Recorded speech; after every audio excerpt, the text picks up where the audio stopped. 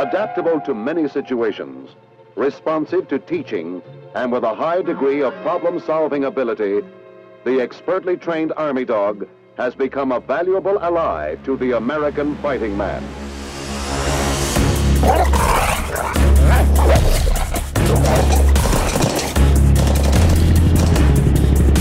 You have a dog that did 8 combat deployments. He did Silver Star Medal of Honor recipient stuff night in and night out. He apprehended bad guys with weapons in their hands. He took beatings for you when he got on bites. He found bombs. He roped out of helicopters. I mean, this dog was everything that should be talked about. Most of the scout dogs were the ones that really turned the war around on the North Vietnamese, and they realized it. We knew we were being hunted, literally, so they started sending snipers after them. So they put a price tag on their head. So we had to deal with not only walking point, but know that we're being hunted at the same time. You kill those dogs. We want those dogs dead. You guys go out there, we'll reward you for everyone you kill. They were trained to be mean. They were trained to kill. And that's what we used them for. In general, the Korean people were terrified of the dogs. They knew what their role was. They believed that the dog could smell that they were Korean and different.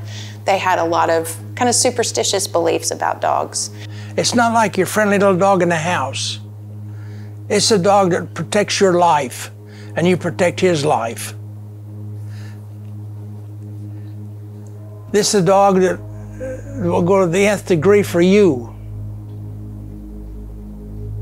And that's the reason you get so damn close to him.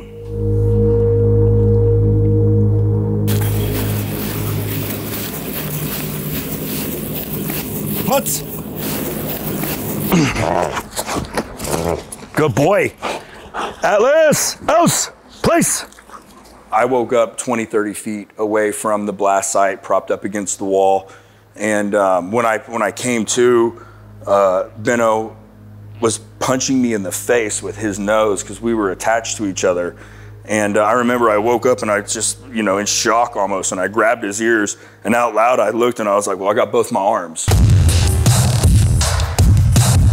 I mean, it was chaos, you know what I mean? There's a massive crater in the middle of the road.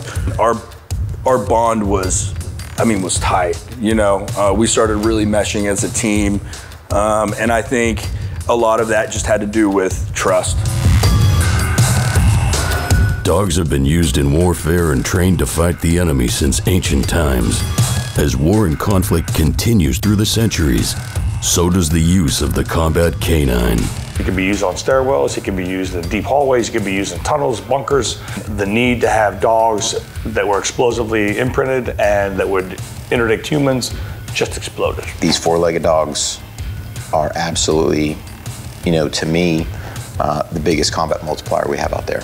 They can detect rust that's been painted over. They can detect cancer in humans. They can detect tremors. What else can they detect? It's up to us almost to decide what they can't. From World War II to the global war on terror, elite combat dogs have been called upon to perform the most dangerous jobs in the most dangerous places against the most dangerous enemies. Regardless of what kind of feelings you have for that animal, regardless of what kind of bond you have for that animal, if you're like, hey, no, I don't feel comfortable sending the dog, well, if the commander's like, well, we're gonna send people, it's like the dog's gotta go. We have worked out in cooperation with the South Vietnamese for the complete withdrawal of all U.S. combat ground forces. Burials, cemeteries, in every one of those base camps that had military working dogs that were killed in action. It's probably the most difficult emotional experience you can have with your dog because you're leaving him. We knew that the dogs were classified as equipment and they would not be able to leave Vietnam. They believed in training. They trained the dogs at Camp Carson. They went with the dogs to Korea. They were together from beginning to what they believed would be the end. We were in the 8th Army, 54, 55. I was 19 years old. That's my dog, Willie. We were at Wee Jamboo, but I'm already starting to cry. I can't help it. It's hard. You can't walk with somebody for 2 years and love them and tell them your life story, and then walk off and leave them. You can't do it, it's hard. Their bond, sometimes closer than the bond that they had with their fellow soldiers. And all of a sudden, kaboom, flashes of light and explosions started happening. The dogs are just barking and growling and just scared as hell. Having saved countless American lives while paying the ultimate sacrifice, these American heroes can only speak with bravery. The bonds that's built in training get solidified in the battlefield. And unless you've actually done it or experienced it, you don't understand it. Benno in the beginning was a tool to me. We grew a bond. We ended up becoming insanely close that when he died, it was like a piece of me had died. For us not to give them a shred of health care is unacceptable.